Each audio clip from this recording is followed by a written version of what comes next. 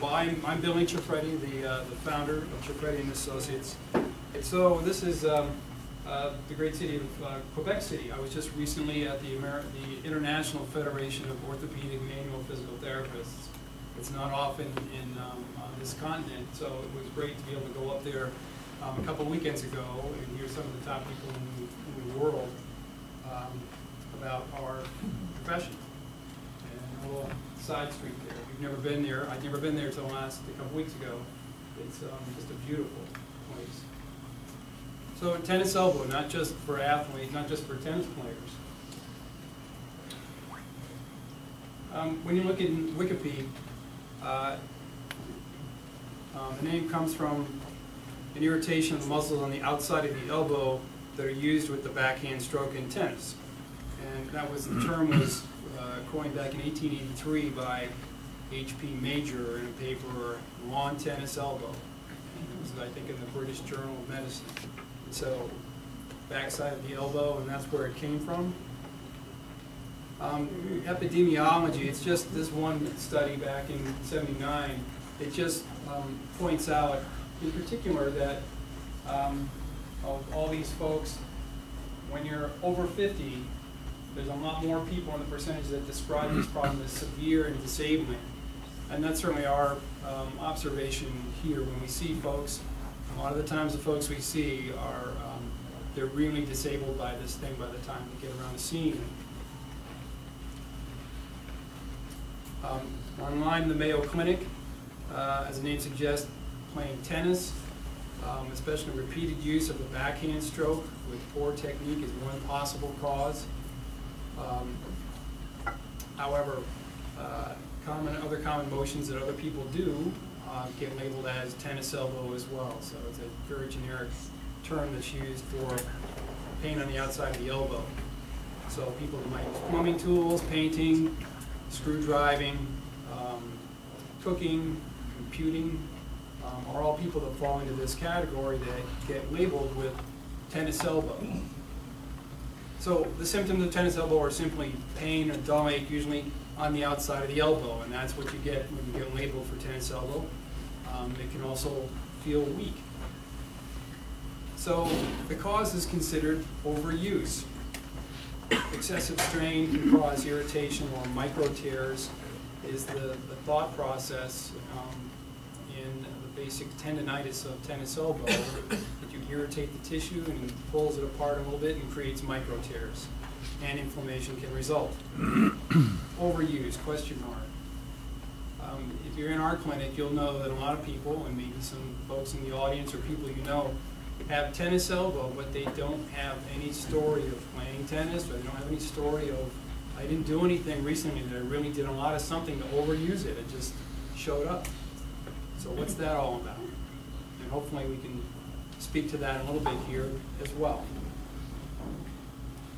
So again, a study from the Journal of Shoulder and Elbow Surgery indicated, while it's commonly stated that lateral epicondylitis, which is the formal name for tennis elbow, is caused by repetitive microtrauma or overuse, this is a speculative etiology theory with limited scientific support that it is likely overstated. So that's consistent with what we see here, that there's a lot of people that have this that don't seem like they've overused something. So some causes. Pain on the outside of the elbow can be caused from a number of sources and different reasons. So this is some of the causes as I see it myself. It's not written in the book, but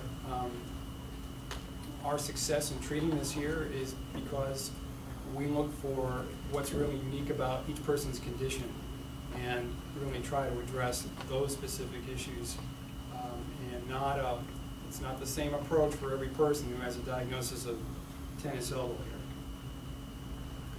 So what is it that you have? Finding it out requires a really thorough history and a thorough exam.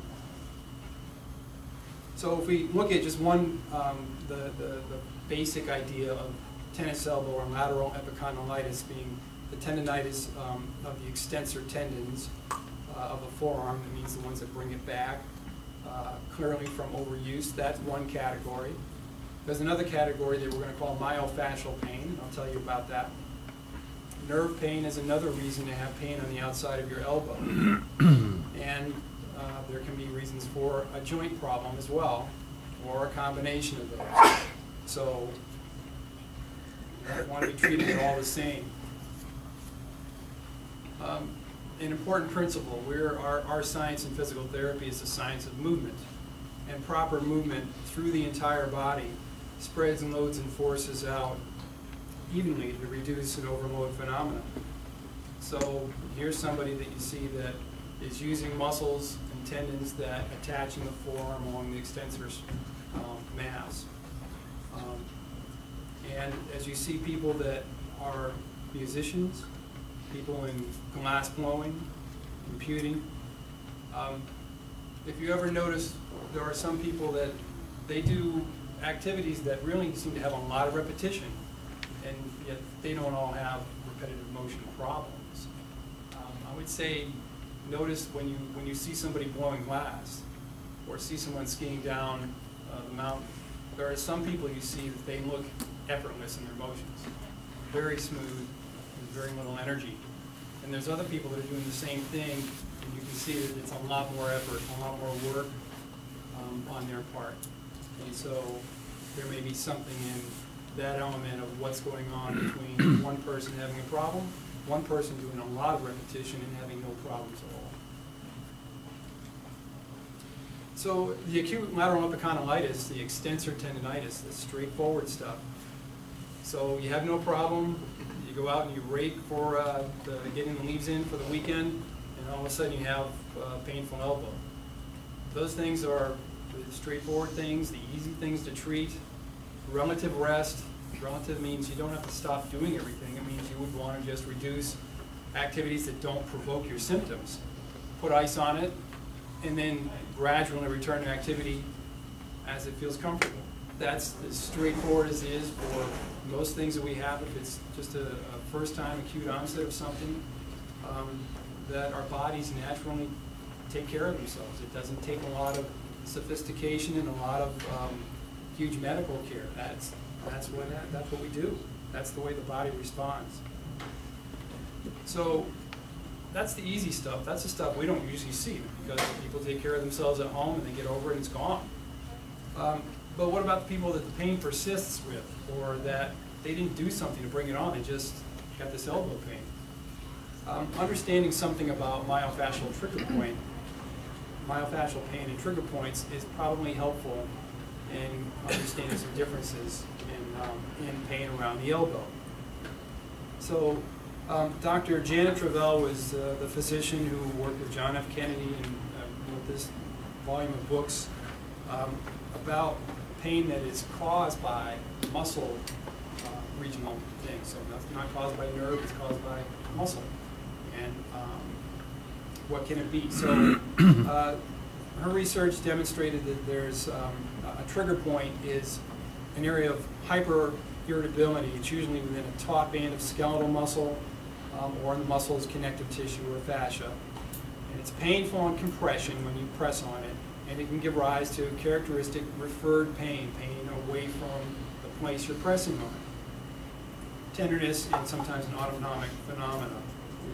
So an active trigger point is one that has all those characteristics, and it is just active. You press on it, it's causing pain is what makes it an active trigger point. You can also have a latent trigger point where it has all the characteristics of being tender and affects muscle length and can result in muscle weakness, but it doesn't cause pain. Latent means what it means. It means it's like, it can be a problem waiting to happen. Trigger points can be activated directly by acute overload. So, you really overdo it one time, and it can set it off and create it. Or overwork fatigue, something just persisting over and over and over, overuse. Other things, even visceral disease and emotional distress and arthritis or other things that could actually stimulate a trigger.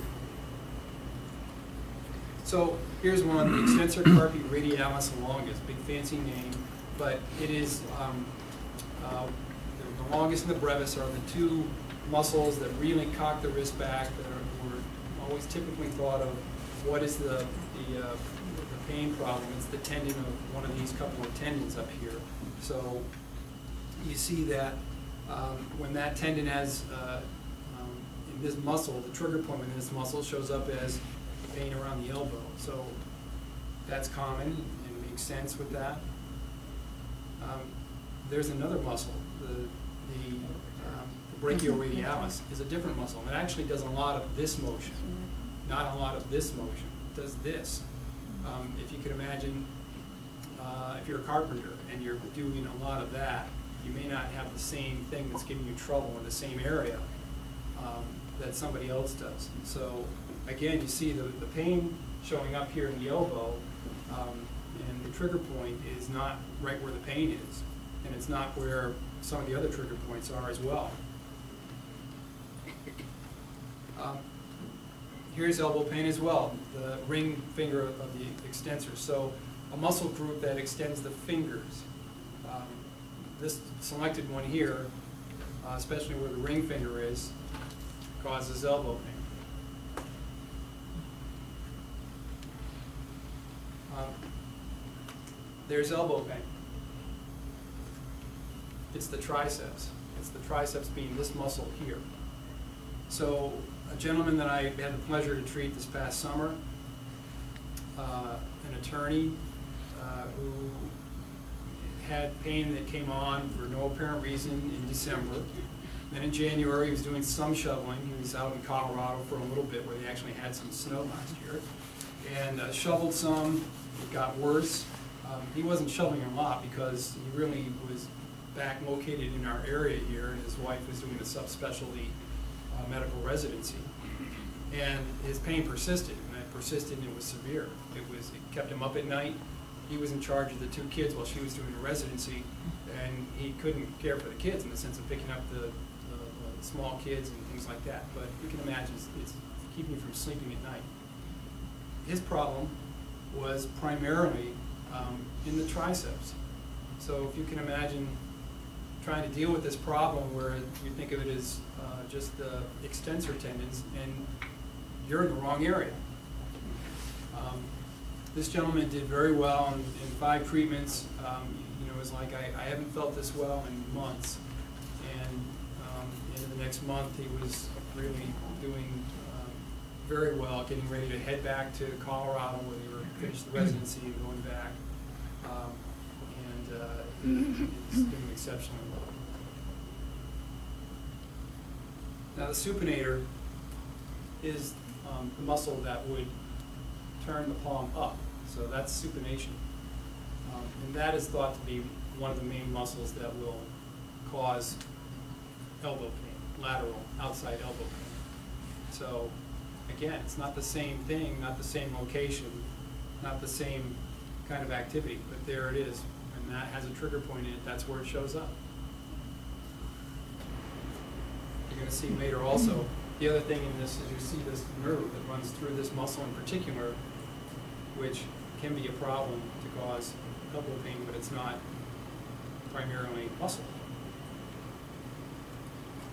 There can also be problems with the joint that create elbow pain, lateral elbow pain. So very briefly, if this is a picture of the elbow, if you're looking at the front of my right elbow here, the small bone on the outside, the small bone up here is the radius, and you can see that it's kind of a knobby thing, the way that the one forearm bone meets and articulates with that section of the humerus, or the upper arm bone. So surfaces need to move in line, congruently. If you can imagine, like when you're pulling a drawer out and the drawer starts to skew a little bit, it starts to jam. The more you pull on it, the more it jams. If you can imagine your elbow, it doesn't take a lot to be going out of line, and then it starts to pinch and it starts to become painful. It's a matter of getting the joint to move congruently as a way of restoring relieving the problem. And that's not necessarily primarily a muscle problem or primarily a nerve problem. So then you can have a nerve problem.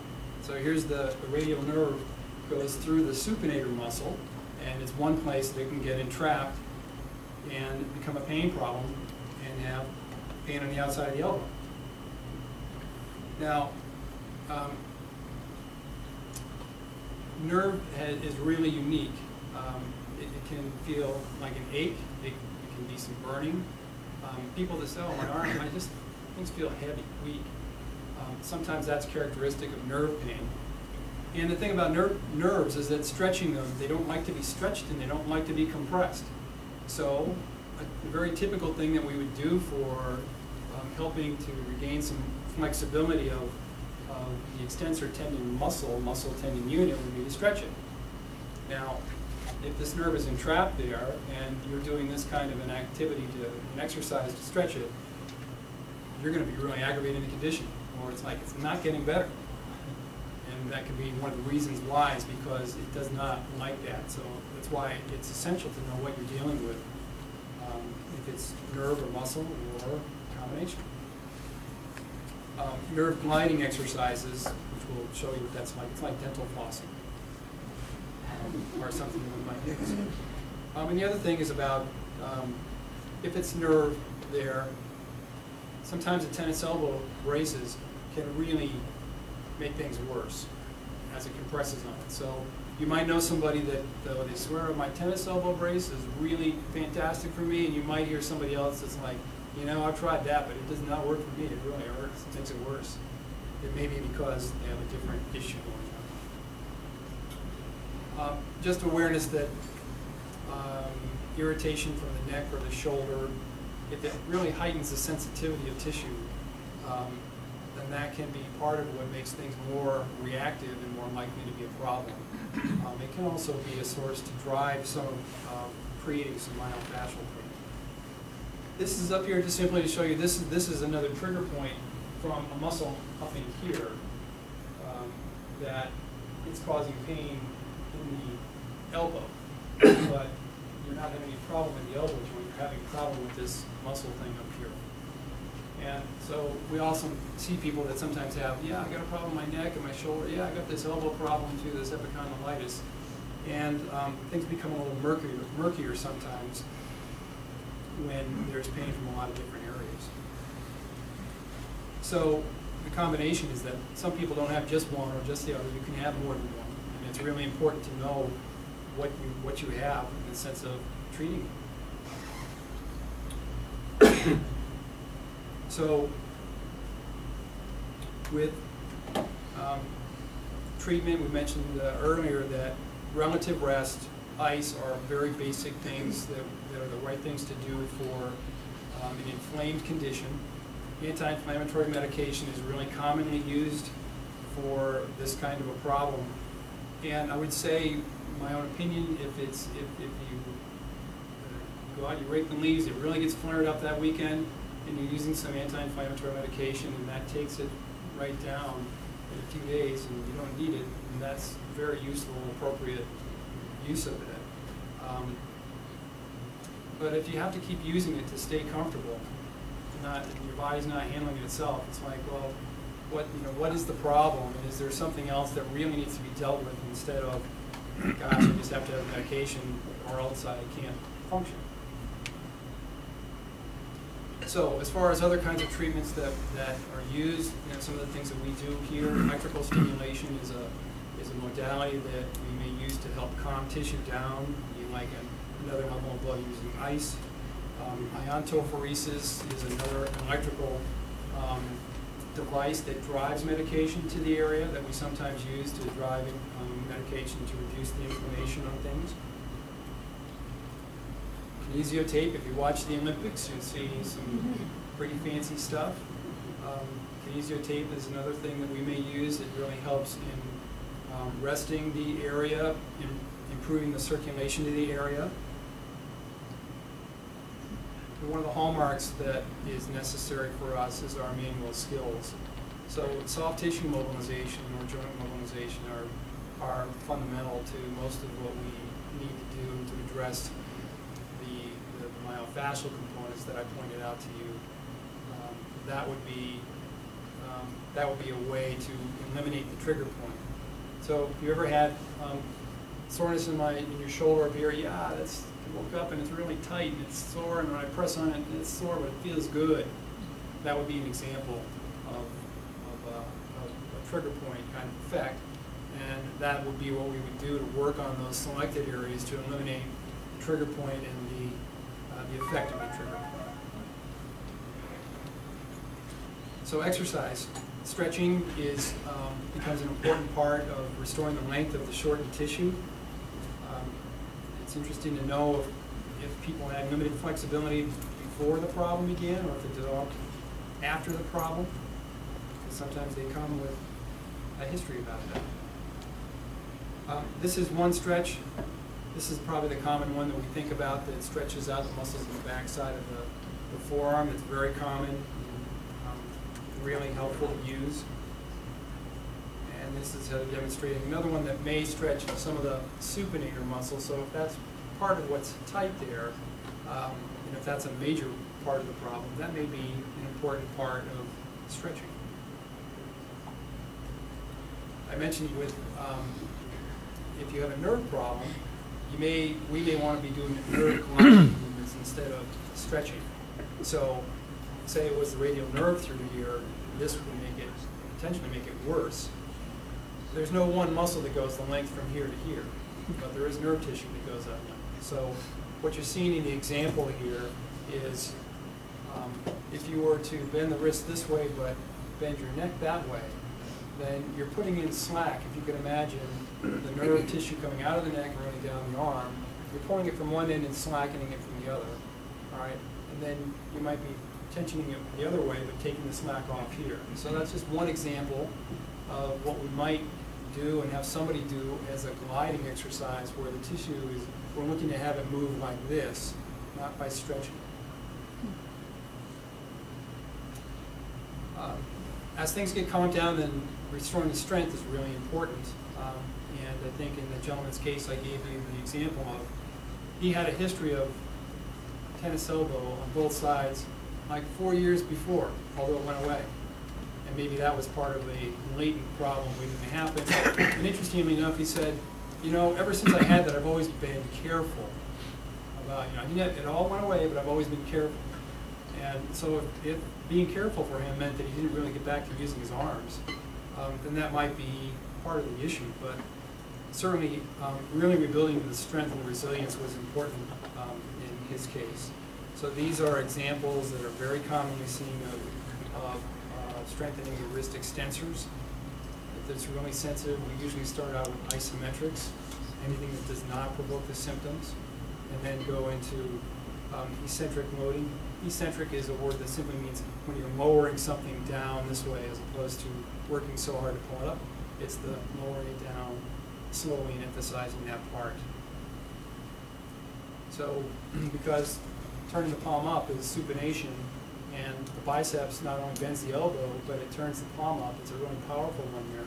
That may be an important exercise in restoring strength, as well as resistive supination. So Heidi's just demonstrating using the hammer as a lever as resistance to increase strength for that. Weak muscles of the shoulder or the torso can result in strain in the elbow.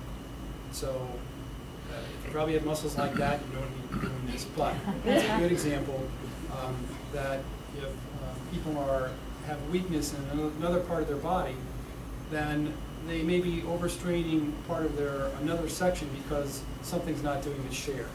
So this is an example of some of the exercise we might look at and have people do. Bracing can be helpful in supporting the area. The idea that it's kind of spreading out the surface area of where something is attached to, so it unloads the end of it. So they can be effective. We don't like people to necessarily be dependent on that. They don't have to be. They can really have their body develop its own resources. It's a better situation. Ergonomics are important. If you're talking about tennis, racket handle size, the tension on the strings can be things that can contribute to increasing the load. Proper tools. You saw the picture of the person mousing, and if they're doing this, you remember seeing the picture of the finger extensors up here. That person's problem may be different than the other, but there's a potential issue that needs to be resolved for that person. Proper efficient movement. So my talk is not about injections and surgery. Those are separate issues above and beyond. And I'm going to finish off with that. So thank you very much.